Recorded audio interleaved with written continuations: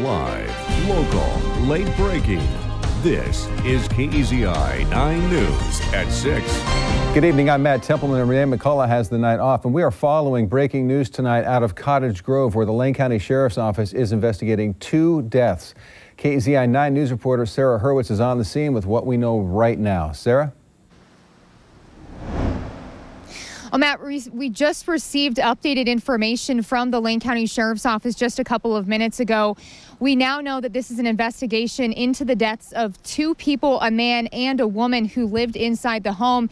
You can see right here they have the driveway taped off, and then also the driveway leads up about 300 feet where you can see some of the taillights there. That's actually where some of the deputies are still on scene.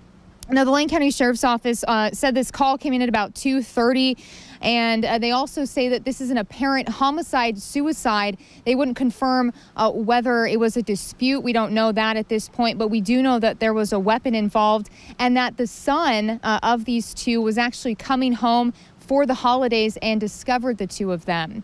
Now, Lane County Sheriff's Office says that the deputies will be here on scene for the next several hours until about midnight or so.